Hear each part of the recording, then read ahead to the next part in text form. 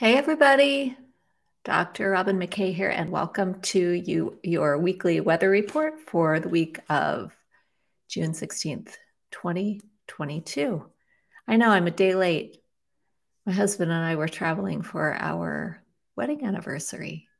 Spent some time in the West Coast away from the desert heat with the major heat advisories that we're having here.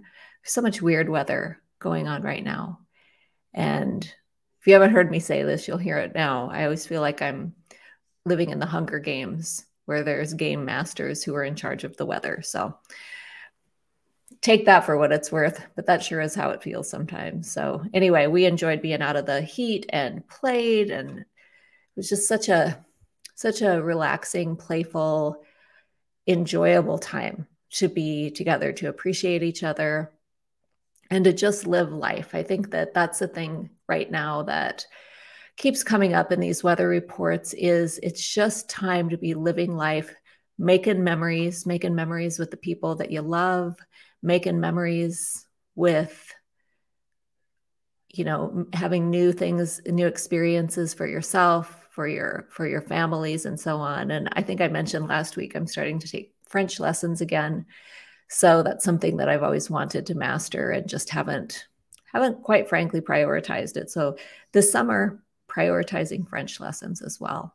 So what are you prioritizing this summer for yourself? What are you learning new? How are you using this time of quietude and relative peacefulness between now and probably, I'm going to guess like August? We're going to have some relative peace anyway in the world. So then we have the election cycle coming up starting in August in the US. And, that's always a shit show, regardless of what side of the aisle you vote or if you vote at all. It always brings up some drama and some conflict and is pretty divisive. So up until that point, let's just enjoy this time. Let's make the most of it, make some memories this summer. And so I pulled some cards from the Work Your Light Oracle deck, this one, Rebecca Campbell. I love her decks, just love them. And I thought these were very interesting as I tuned into our collective energies here in the actualization zone. The first one that I pulled this week is to trust the niggle. Trust the niggle. And a niggle, if you've never heard of that word before, it's kind of where I come from, we call it the burr under your saddle or the bee in your bonnet. But it's a thing that's kind of right underneath the surface that's been bothering you, or that's been trying to get your attention, but in a very kind of quiet, subtle way. Trust the niggle. In other words, you've heard me say this, stop gaslighting yourself. If something's going sideways internally, or if you're picking up on something that's not quite right in your world, pay attention to that. Trust the niggle. Do some exploration around that. What's the root cause of the niggle? How can I shift out of this? So it could be anything from, here's a great example. I had a niggle a couple weeks ago with Cooper, my golden doodle. He goes to daycare almost every day. He loves going to daycare to play with friends Dozer and Trooper, and there's another Cooper that he plays with. But he came home one day, and as I was getting him from the daycare worker, she said to me, he doesn't like dominant dogs. And I was like, I didn't say anything. It was a quick exchange, but that stuck with me. And I didn't know what that meant. I didn't know what it meant. But so the next time I went in, I just asked one of the other workers, I said, somebody said this the other day, what does that mean? And you're welcome for what I'm about to tell you. But I asked the other worker, I said, what does this mean? And he said, well, Cooper doesn't like to be humped. I'm like, oh, okay. I get that. I wouldn't like that either. Totally agree with it. But it was one of those things that I needed to have more information about that I couldn't let go. That would be an example of a niggly. And I'm really sorry. I just talked about my dog and dominance, but welcome to my world. This is my world. Trust the nigglies. That's the first thing. So what's the niggly? What's the thing that's been right under your skin, that's been bugging you, that's been kind of not sitting well with you. Go into that. Look more deeply into it. Don't take it at its face value. Please don't take it at its face value. There's always something deeper. It could be something small like that. It could be something major. But at any rate, that is your spidey sense. That is your intuition, the voice of your soul that's trying to talk to you. We live in a culture, particularly in our community, where we've got these powerful intellects, able to figure things out quickly, make sense of things, know what to do about them. And often the intellect overrides the intuition. You've heard me say this too, that it's time to bring intuition back into its rightful place as a sacred gift. That means letting go of the criticism, letting go of the sarcasm, the skepticism that you might be having about your intuition, and just really listening into it. Listen into it. Feel into it. Be in curiosity about it. So that's the first one, trust the niggle. The second one, this one has come through, no, this is the next one. This is the Akasha. This is the card for the Akasha. So what's the Akasha? Well, the Akasha is the infinite field of potentiality. It's where truth lies. It's where love, light lies. I think about the Akasha as the heart of God, the heart of the consciousness of God. Truth, love, light is right there. And it exists in the same brain state as a deep meditative state. So delta brain state is where the Akasha exists in you. So it's largely unconscious, but it's also where your divine guidance comes from. So when I work with clients privately, I'm often working in the Akashic records, in the Akashic field, the field of potentiality, the field of truth, the field of wisdom. And what this card is reminding you and encouraging you about is that you are being divinely guided too. The Akasha isn't just for a few people. Because you're alive, because you're a divine and eternal being of love and light, you have access to that field as well. Sometimes we need to learn how to get there, how to shift our consciousness in order to get there. But that is the field that is constantly communicating with you, constantly advising you, guiding you in a very gentle, polite, joyful way. So that, again, it goes back into being the voice of your soul, doesn't it? So the nigglies rise up from the voice of your soul. The nigglies rise up from the Akasha sometimes. And then if you're not careful, or if you just get into the old habit of overriding your intuition with your intellect, that's when things can go sideways in your life. And that's when you start recreating that gerbil wheel that everybody says that they want to get off of. The only real way to get off the gerbil wheel in your life is to start paying attention to your intuition. Remember that you're divinely guided. Remember that you're not out here on your own by yourself, alone, having to do everything by yourself. That's what the world, that's what the Hunger Games would want us to think, that we're isolated, alone. But the heart of God and the truth of it is that we are divinely guided.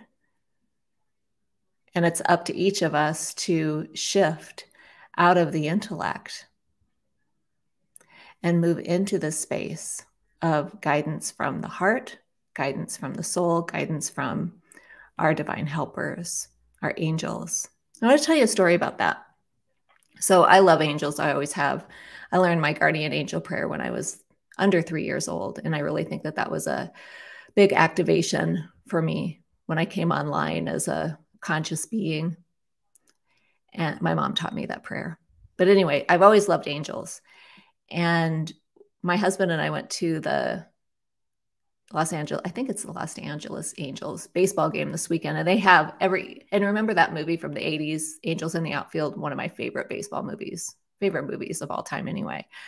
But anyway, they had everywhere, angels and halos. And I feel like I'm in heaven when I'm there, to be honest. So I bought an Angels baseball cap with an A with a halo around the top of the A. And during the game, this man from New York City sang the Star Spangled Banner and the God Bless America in the seventh inning. He was a 9/11 survivor. He was a police officer during the 9/11 attacks. And for those of you who have been in my sphere for a while, you'll know that my husband experienced 9/11 firsthand. He was there and lost his brother, a fireman, a New York City fireman, during the attacks. So there's always a special connection between my husband and now with me and New York City and anyone who's been in that experience. There's just a bond that we share. So we witnessed this man singing the Star Spangled Banner operatically. He's amazing. And then singing the God Bless America, and didn't think anything of it. Well, we were leaving in the eighth inning because Angels, unfortunately, were losing. And I saw over to the left of us these big marquees where, they have the angel wings painted on the marquees where you can stand in front and you look like you have angel wings. Well, I love those. I've got pictures of me with taco wings and with angel wings and all kinds of things, just because I love that so much. So I was very insistent. I said, I have to go get a picture. And my husband wanted to get out before the traffic started. And I said, no, we have to go over to the angel wings. I have to get a picture. Finally, he agrees. We walk over there, and who's standing there but this man who sang the Star Spangled Banner and the God Bless America. They had a beautiful connection for just a couple minutes. They exchanged phone numbers. And I think that that's such an important angelic moment, an important moment of synchronicity and serendipity in our lives. And that's what I was just following my love of angels, but it became so much more than that, as we had this moment with this person who had a shared experience with my husband. And from my perspective, because I work a lot with people who have crossed over, people, a lot of times, especially in my private sessions, I'll have deceased ancestors, deceased family members come through, and we'll share that information with the client as it comes through. And I didn't do that at the baseball game because it just wasn't the right time to do that. But I could just feel all the deceased. I could feel my husband's brother, John, coming through, and I could feel the ones that this man had lost as well coming through. So it was a really powerful, energetic meeting of humans, and then our non-human, our non-physical counterparts, our non-physical family members, and those who have crossed over before us. It was very powerful. And that's what can happen when you just trust divine guidance. I wasn't planning on seeing this guy. I didn't even think about it. But the universe orchestrated that so that we could have that beautiful experience. And maybe even perhaps so that I could share that with you today. Remember that you are divinely guided too. All right, next one this week. We've had this one before in this group.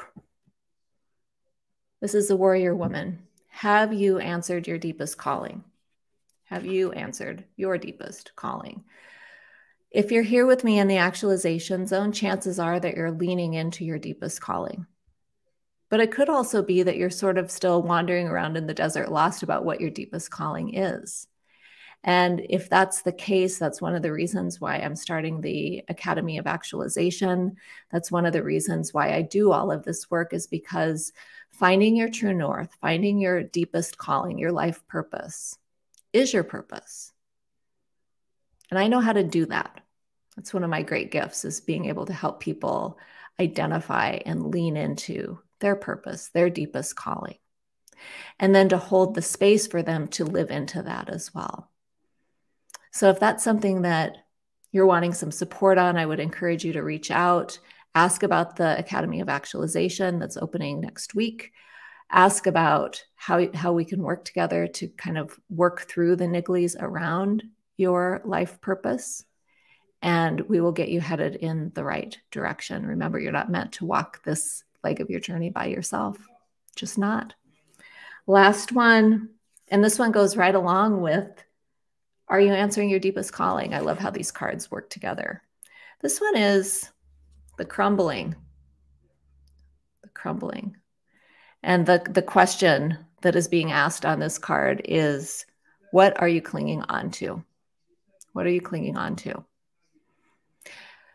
We're at a time where there are so many things that are shifting in our world. We have the solstice, the summer solstice in the Northern Hemisphere coming up next week.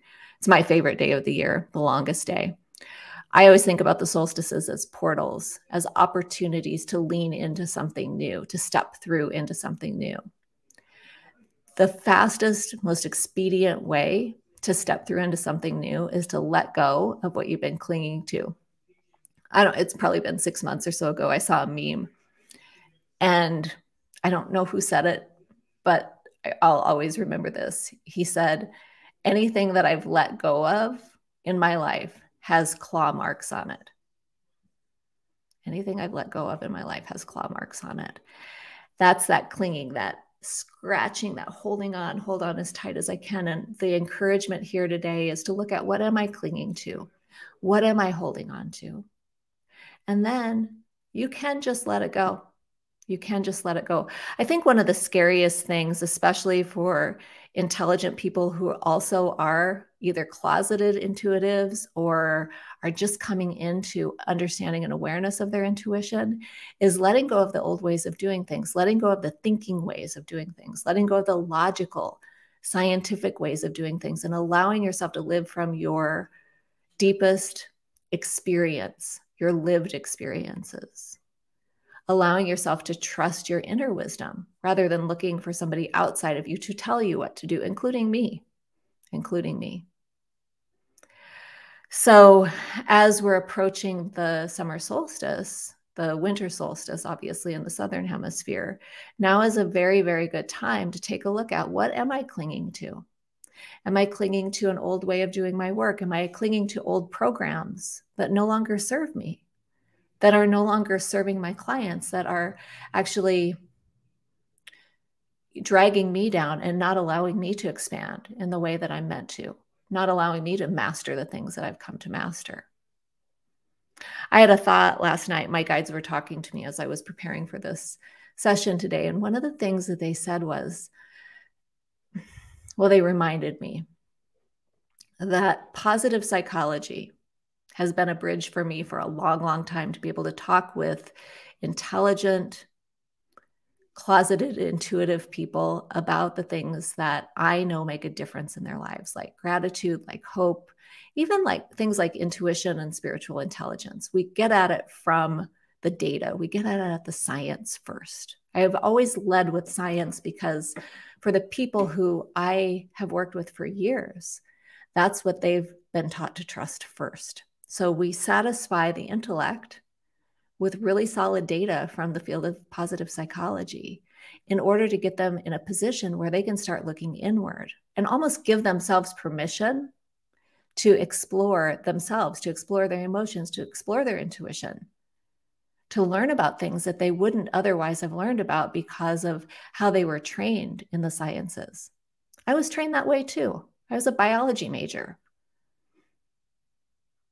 I was trained by atheists.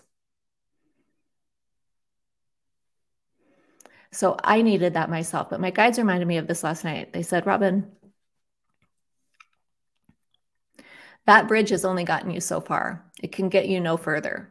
You have to start teaching something different. That's why I've started talking just very openly about intuition, about the intuitive guidance, about the non-physical energies that we have coursing through our bodies, coursing all around us, that we can access, that influence us.